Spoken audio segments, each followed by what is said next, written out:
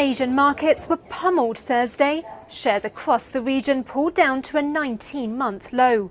Global trade seemingly unnerved by Wall Street's worst losses in 8 months the day before, with big names in tech like Netflix and Apple getting hammered. Hours later, China's main index dropped nearly 5%, on track for its worst day since 2016. European shares plunged to nearly 20-month lows at the open. Reuters breaking news columnist Pete Sweeney. This has been building for a long time. There's been a lot of money printing. There's been a lot of central banks pushing liquidity in the system. And it's caused this unprecedented historical rally generally in asset prices. Now that's all getting thrown into doubt. The future of the global trading system is in doubt. The relationship between the two world's largest economies is in question.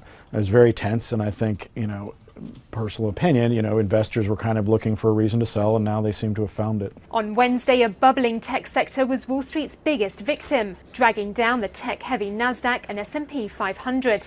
And Asia didn't stem the bleeding. It's even worse in Asia. Lenovo, Tencent, companies like that listed in Hong Kong have gone down sharply. So the pain is certainly being felt even more harshly here. It's difficult to see where the bottom is for tech.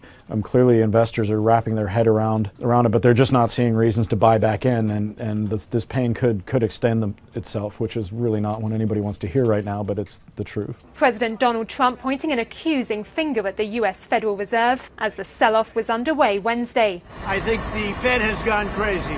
He called it a delayed reaction from rising interest rates last week. Investors will be watching for U.S. inflation numbers due Thursday. Rising inflation could mean there's pressure for more interest rate rises, which could spell another hit for stocks.